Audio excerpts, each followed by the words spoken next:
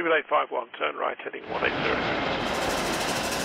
Order 14 Papa, turn right 245. New aircraft orders are always a welcome sight within the industry. No matter how big or small, they all have an important place and can be incredibly beneficial for both the provider of said aircraft, that being the aircraft manufacturer, and of course, the customer in question set to receive said aircraft in the future. There is, though, a new episode of the weekly podcast covering my flight on board Air Canada in business class. Do give it a listen on streaming platforms. You can search it under DJ's Aviation Podcast or click the eye in the sky. For Delta, the global pandemic meant several things. Ultimately, their business was severely impacted by key restrictions imposed from the government that essentially halted domestic and international travel. However, that was undoubtedly the low point for their operations. It wasn't, though, all miserable in the grand scheme of things, especially regarding aircraft looking forward.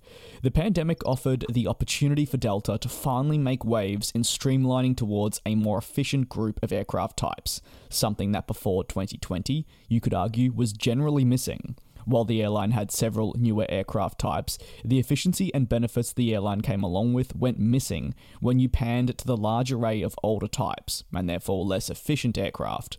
For Delta, following the retirement of several aircraft series and announcing further retirement plans for others that are aging, they've reaped many rewards. Of course, though, aviation enthusiasts may look at this as a negative, similar to the retirement of the beloved Queen of the Skies. However, sometimes at a business operations, unfortunately, the love for the aircraft from aviation enthusiasts can't always be a reason to keep said plane on.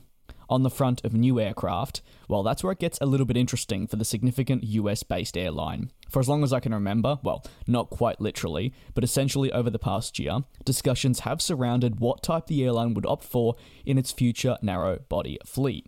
Thanks to a report from Reuters earlier this year, in March, it was noted that the carrier was moving towards Boeing's offering. This would be a deal that would comprise of a total of 100 of the 737 MAX 10 aircraft, the largest variant in the series, and would be a deal that would offer quite the significant boost to both Delta's operations moving forward for its narrow-body fleet, while in addition giving Boeing another important commitment for the popular 737 MAX family that, as we know, has definitely been in the spotlight for all the wrong reasons in recent years. It's another firm step in really rectifying its path.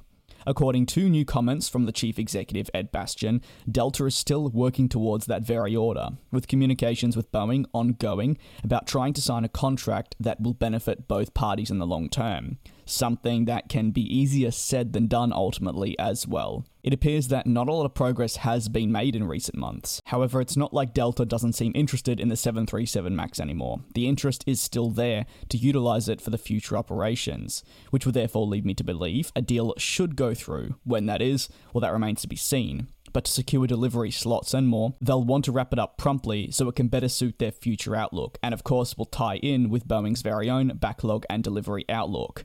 What are your thoughts on Delta looking to acquire the 737 MAX? Of course, as we know, Delta are one of the last US-based carriers that have not actually ordered the 737 MAX, so a commitment for the narrow-body aircraft would definitely be beneficial just for Boeing and of course for namesake within the United States of America. Thanks for watching, and I'll see you next time.